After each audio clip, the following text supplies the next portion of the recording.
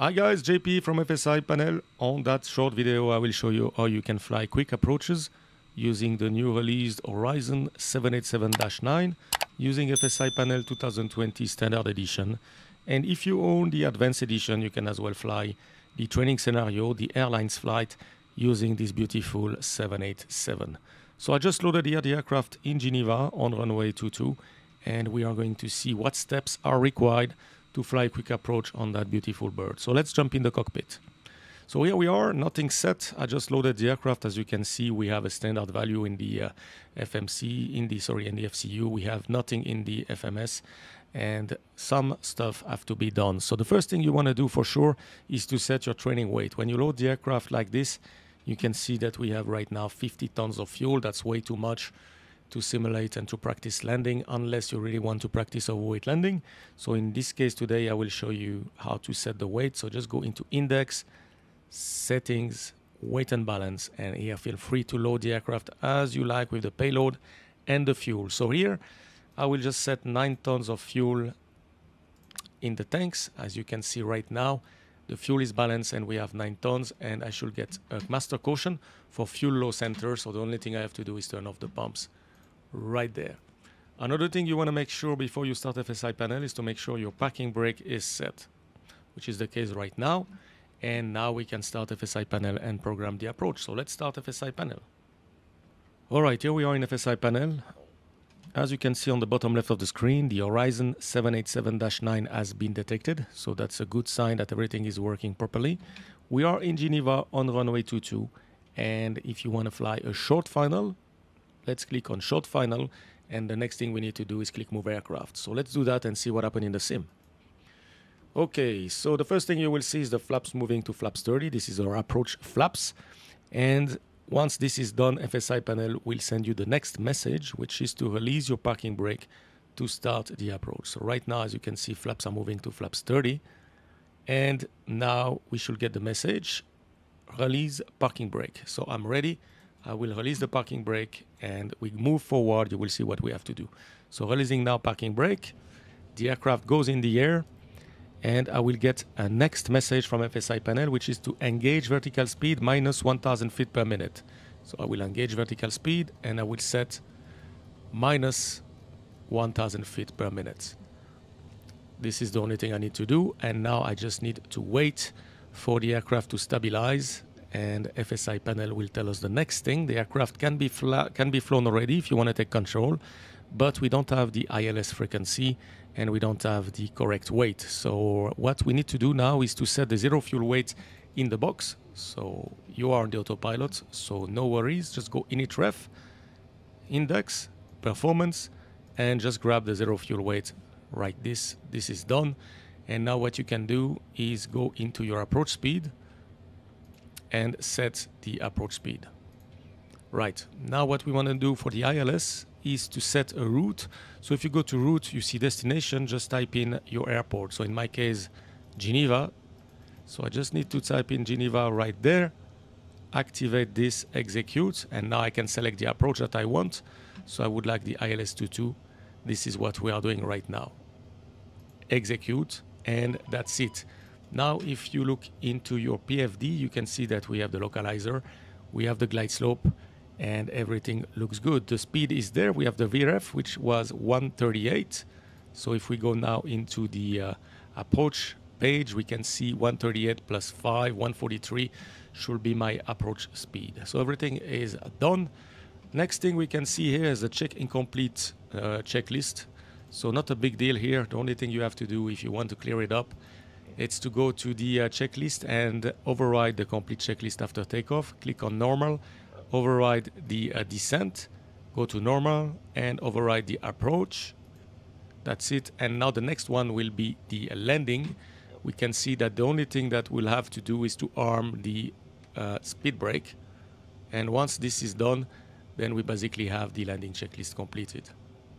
Good. So that like this, as you can see, the aircraft is ready now. So I'm able to fly the approach. One more thing that you might want to check is what is your next active waypoint in the FMC in case you should go around. So right now we have the runway in front of us as we selected a short final. So it's always a good idea to just put on top the next active waypoint, so that if you click toga, you will fly the correct missed approach. All right, everything is set. So we have done everything requested by FSiPanel. The next thing to do is to take over the control. So for that, I have to hold my brake for 3 seconds. So I will do that right now. And now I have the control. I can arm the approach right there. And we should have localizer captured, as you can see. Glide slope is armed. And the aircraft will fly the approach perfectly well. So let's see that now with the glide slope coming. And 143 was the approach speed. Set, and we have glide slope captured, missed approach altitude 7,000 feet. Set. Stabilize, and I can fly a short approach. So it took us around 45 seconds to be ready. So this is how you can use FSiPanel Standard or Advanced Edition with the new Horizon 787-9. In the Advanced Edition, if you own the Advanced Edition, the only advantage is that you can fly the airline flight, like the Swiss 2254 or any flight with full ATC, you could fly it on your 787. All right, let's do the landing here, and then I will show you how to position the same aircraft in, let's say, vectors to final in Geneva. So let's fly this, taking the autopilot off now, and we will try to land the aircraft. 3 red, correcting. Back on profile.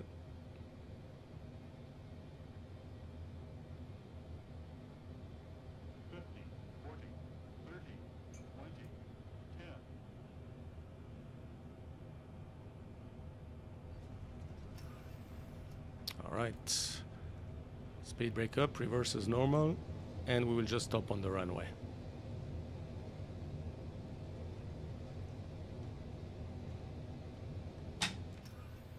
Out of reverses, and we just stop right there on the runway.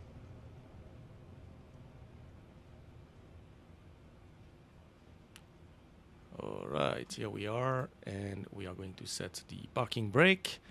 And let's have a quick look at the landing report.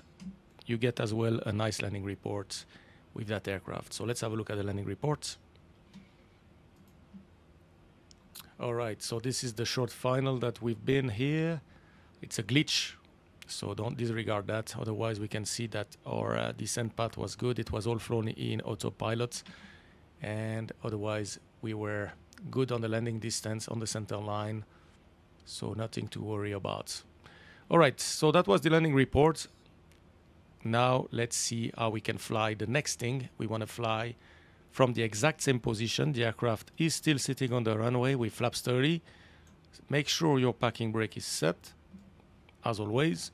And now in FSiPanel, we will set up the next approach.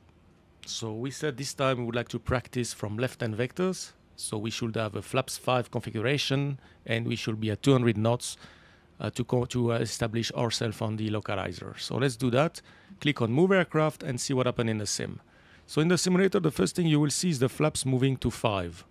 So FSiPanel will be waiting now until the flaps are close to 5. And once this is done, we will get the next instructions to release the parking brake. So let's see that happening now. The flaps are moving.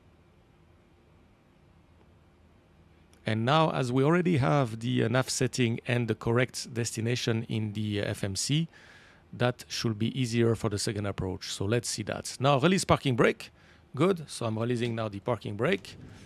Aircraft goes in the air. I should get the message, engage vertical speed 1,000 feet per minute.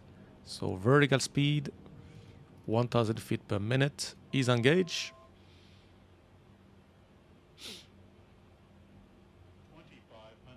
And now we are waiting for the aircraft to stabilize.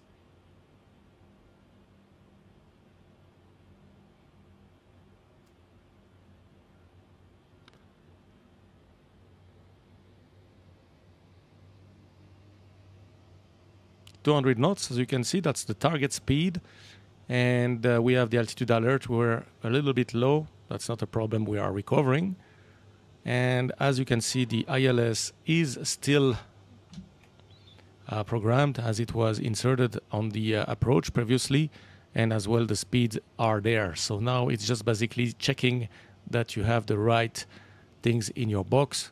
So what I will do now is just insert again the approach, just like that, IRS, runway 22, execute, and now on the screen you can see that the next waypoint is Golgol 508.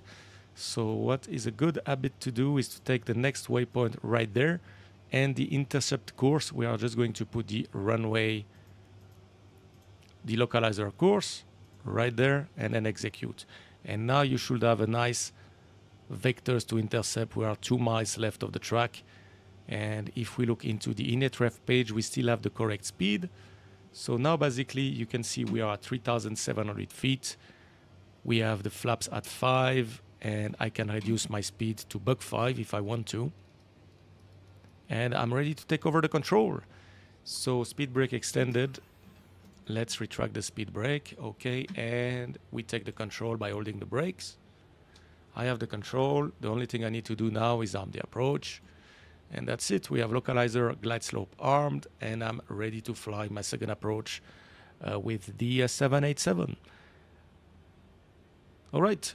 So if you have any question or comments about this aircraft or how to fly it, please drop a comment in the section down below. And as always, feel free to send any request on the forum or on the Discord channel. Thank you guys for watching, and I see you next time for another video. And please subscribe to the channel. Thank you guys. See you next time.